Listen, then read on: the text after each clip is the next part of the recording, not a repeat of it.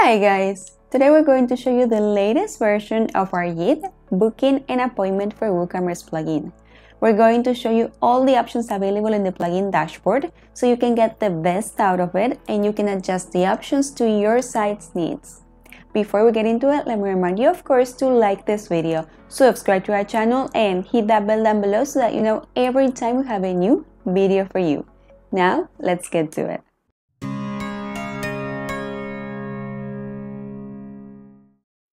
The first thing we have to do is activate the plugin. So let's go over to plugins. I have already installed the plugin here, so I'm just going to look for it and activate it. Once the plugin is installed and activated, you'll find the panel in YITH Booking and Appointment. The first tab, Dashboard, is where you'll find the All Bookings sub-tab that displays any upcoming bookings, all bookings, and all the different statuses that the bookings have. For example, I have one paid booking, a completed, one pending, and one confirmed.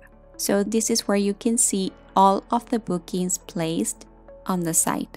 And the other sub-tab we will find here is Calendar, where you'll see all of the bookings organized in a monthly or daily layout. You can choose between 3 different time steps here. An hour, which is the default time step right now, 30 minutes or 15 minutes. Let's change it back to monthly.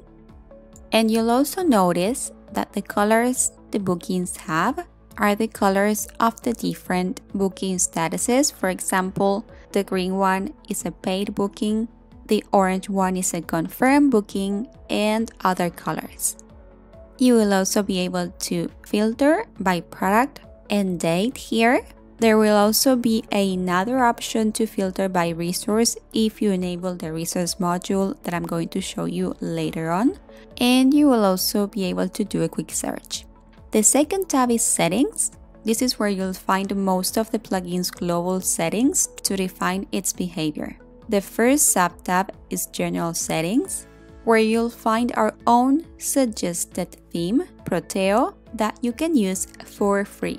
This is a highly suggested theme as it is completely compatible with our plugin and it has great options for the bookable product page layout, for example. You will also find options to decide if you want to automatically reject a pending confirmation booking after a specific time. If we choose to enable this option, we're going to be able to set how many days have to go by in order to reject the pending confirmation. We can just set this to 7 days.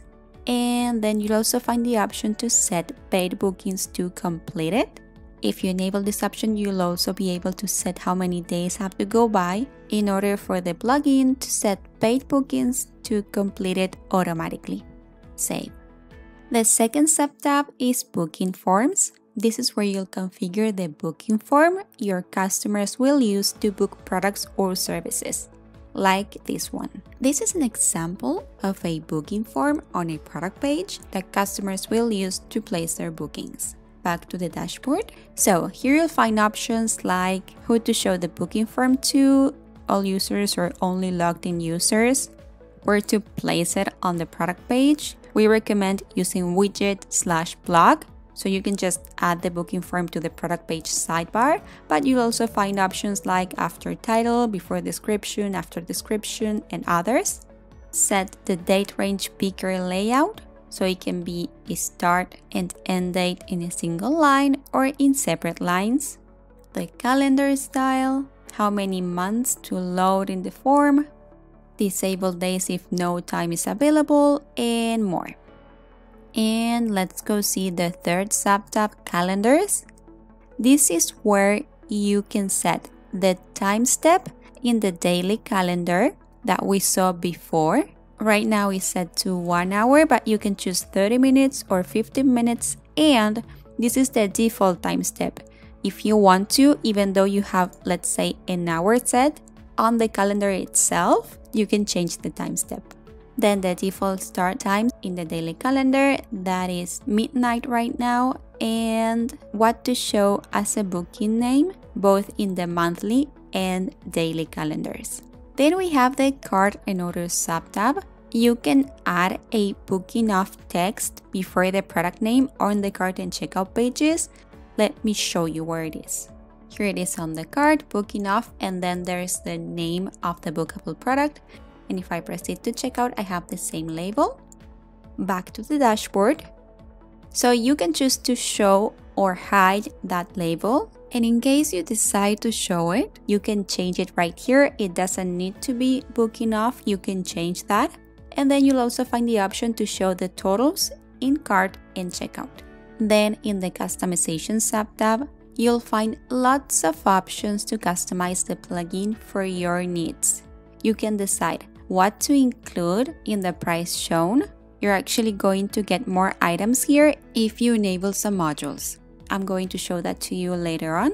You can decide if you want to show the price type, replace days for weeks for every 7 days unit when that many days are selected for a booking, redirect users to checkout so they don't have to go through the cart first, as it is really not necessary for a bookable product or service, choose the date and time picker formats, the colors of the front-end elements, and the font size.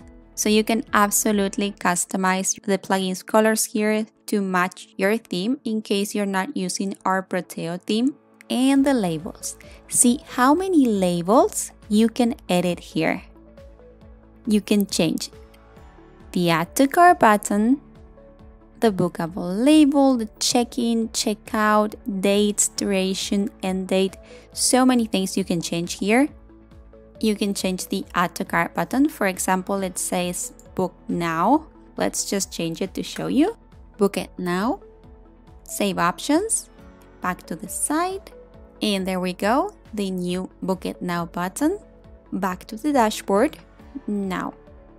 The third tab is the configuration tab, where you can create availability and price rules by default. These are the two options that you're going to find here the moment you activate the plugin. But if you do activate the modules, you're going to see more options here. Again, I'm going to show you the modules in just a couple of minutes. Now here on the availability rules subtab, you're going to be able to create all kinds of rules. These are useful for any scenario where you need to set specific or generic dates or hours as bookable or not bookable. For example, if you do not want to allow bookings during Christmas, you can just add a rule here, name the rule. This name is just for us. Choose specific or generic dates. We're going to choose generic dates because we want to make this rule for every year. So we want to repeat this rule every year, not just this year. I'm going to set this from December 24th to December 25, and I'm going to set all days as non-bookable all day. And you can also choose specific hours instead of setting this availability rule for all day long. And we're going to add rule and then save rules. And let me go back to the site. Let me refresh. And now if we click here and go to December, you can see that the 24th and the 25th are disabled because I just created that Christmas break rule. Back to the dashboard. Here you're going to set all the global rules, so these are going to be applied to all of the bookable products by default, but you can override these rules and create more advanced rules at a product level. And then in the price rules subtab, you're also going to be able to create rules according to your needs. Let's say you want to offer a discount during October and November because that's usually the low season for you and you want people to book. So you can create a rule, name the rule. I'm going to name this low season. Again, this is just for us. Conditions. Here you can set the conditions for this rule to be applied. So the idea is to set this price rule for all of October and all of November. So we're going to set this for range of months, but keep in mind you have a lot of options here. And this is going to be from October to November.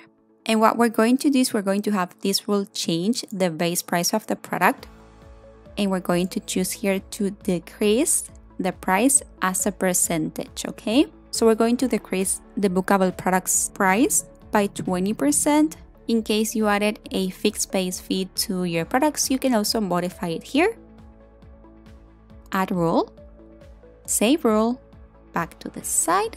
I'm going to refresh and let's go see this. We have $40 a day, but if I go to October 1st till Saturday 2nd, it is going to be $32 a day because I applied a 20% discount. Back to the dashboard, then we will find the Tools tab where we will find the tools to debug. If the option is enabled, you will find debug logs in the logs subtab right here. The option is disabled for me right now, so I don't have anything here.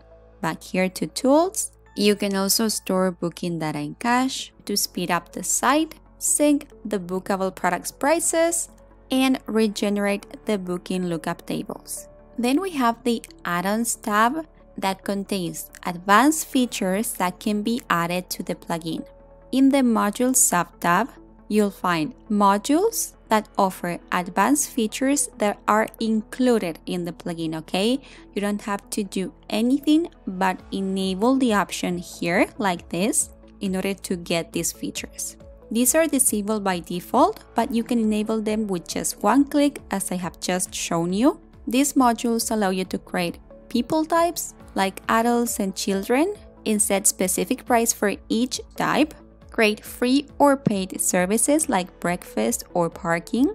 Create resources like equipment or software. Create mandatory extra costs and set discounts for weekly or monthly bookings. And add search forms so your customers can search for specific bookable products with a very useful search form.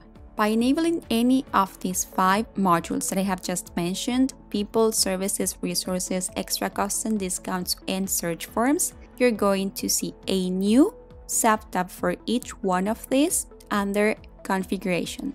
See, I have just enabled the people module and I have the people subtab right here. That way you'll be able to configure each module properly. The Google Maps module allows you to add the bookable products locations, show them on a Google map on the product page, and it also allows users to filter products per location using the search forms module right here. By enabling this Google Maps module, new options will be added to Settings, General Settings. Google Calendar then allows you to sync your bookings with Google Calendar, so you can also see the bookings placed here in your Google Calendar. And external synchronization allows you to sync external calendars from platforms like Airbnb and Booking to prevent overbooking, for example. Enabling these two will add new options to Settings calendars. Plus, by enabling the people, services, resources, extra costs and discounts, Google Maps, and external synchronization modules, you will also get new options to configure at a product level. In the Integration subtab, you'll find all the integrations we developed to give you even more advanced features. Each integration requires booking an appointment and the plugin indicated here in order to work, so these are not included in the plugin. You can unlock them by getting these other plugins. For example, here we have the integration with deposits and down payments. You can click here to be redirected to our website and get our deposits and down payments plugin to allow customers to book products by paying a deposit first and then just pay the remaining balance a specific number of days before the booking start date or on the day the booking begins. You can also get our multi-vendor plugin right here by clicking here to run a multi-vendor marketplace and allow vendors to create and sell their own bookable products or services and more. You can see all of the integrations here. And finally, we have the Help tab. Here you'll find one of our video tutorials, links to the plugin documentation, to our booking and appointment playlist on YouTube, to the frequent asked questions section on our Help Center, and if you scroll down, you'll find the option to submit a ticket in case you need our developer's assistance. That's all for this video. Make sure to check out the rest of our videos that will show you how to use all of the modules mentioned and more. Okay guys, so those are the options available in our plugin. I hope you enjoyed this tutorial.